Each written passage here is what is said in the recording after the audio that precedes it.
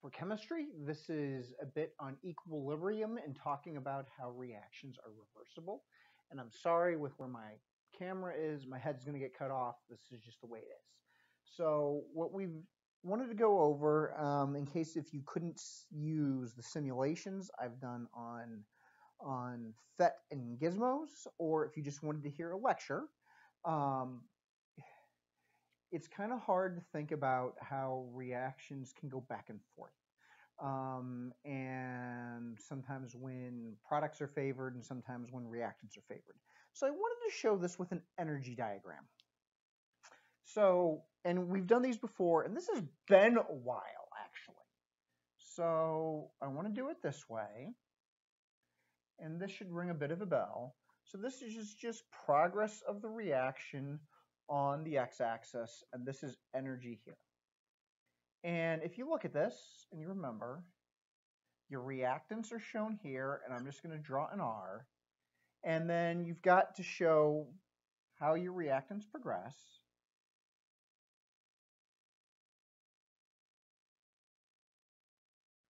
And there's your products. So, and this is a pretty typical diagram, okay? Nothing special. And I'm going to show things in different colors. So here's my reactants. 1, 2, 3, 4, 5, 6, 7, 8, 9, 10. Okay? So this is an exothermic reaction. And how do I know? My reactants start off with a higher potential energy. They get over the hump. And this hump is activation energy. So you have to give them some oomph in order for them to react. And once they get over that hump, they make products. Okay? So let's just say we initially give one enough energy to get over the hump, and we make one product. Okay, so let's think about this for a second. So how much energy is required, relatively speaking, to get over the hump? Well, got a fair amount of a way to go there. But once it gets over, it releases a lot of energy. All processes on some level could be reversed. And if you look at it, well, this product could get reversed over, but it's got a lot bigger of a bump to get back over in order to get reversed. So we could kick another one over here and make another one. And I'm just going to have this process end at about 7 and 3. Why? I don't know. I'm lazy. Okay?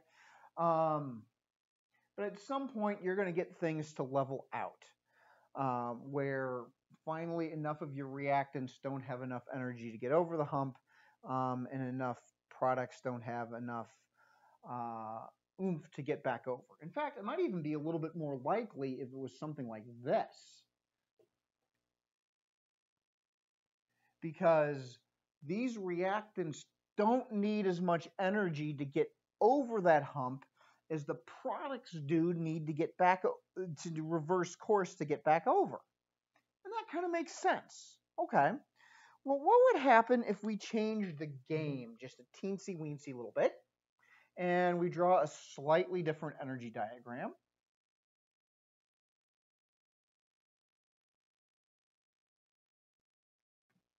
So get my purple back out. And why don't we put our reactants down here? And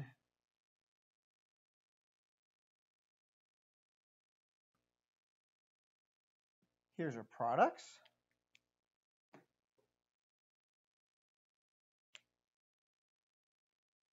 And we'll do red. 1, 2, 3, 4, 5, 6, 7, 8, 9, 10. So let's analyze this. So how hard is it going to be for the reactants to get over the hump? And the answer is not as hard. That's a smaller bump to get over. And so you could see a lot of these fly over at first because it's not a lot of energy to get over. So let's put 5. So maybe a whole lot go flying over. But wait a minute. That's also not as big of a bump for the products to get back over. And so maybe a couple of these go ping-ponging back. So it's going to take a while for things to go back and forth to settle their way out.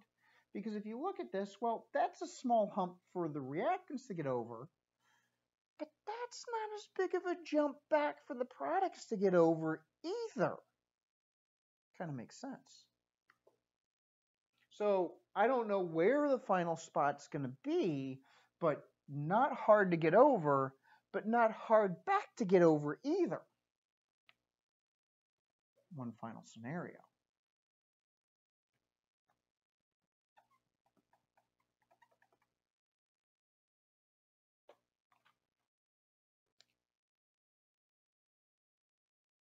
Let's move it up just a little bit.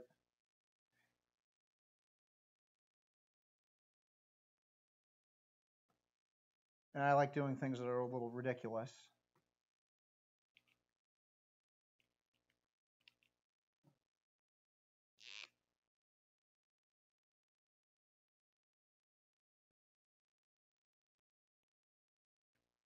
Well, look at this. This is a huge bump for the reactants to get over. It's going to take a while and a lot of oomph to give your reactants enough energy to get over. Let's say we get 1 or 2 over. Let's be optimistic and get 2. Okay, is the process reversible? Yes, it is. Let's think about how much energy you're going to need to get back over. Well, you're going to need this level plus a little bit extra. You're really going to have to kick a lot back and forth. Odds are you're not going to be able to kick a lot extra back over that hump. So what am I trying to show with these? Within reason, I mean, some processes, there's such a big difference between reactants and products that effectively, they're not reversible.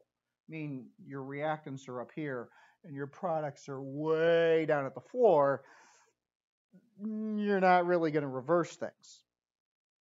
But within reason, most things can be reversed. It's just a question of how big the energy difference is back and forth and how long it'll take to reestablish equilibrium. The cartoon is here to show you, like, hey, depending on where your reactants are, where your products are, and how big that activation energy hump between the two is, really determines how reversible the process is going to be. I'm going to show you the endothermic version of this and what it means to have two sides that are completely equal. Okay? Back in a flash.